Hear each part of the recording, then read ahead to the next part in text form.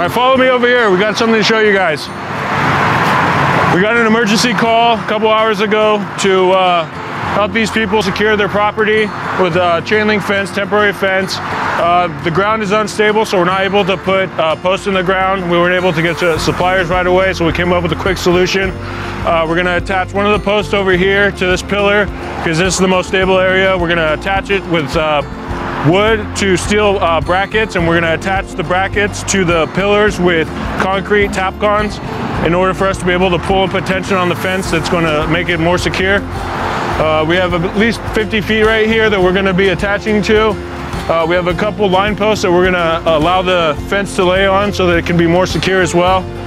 We're just gonna tie that with ties as we're using the tension puller and the come along to tighten the fence. We have the ties to keep that tension in place.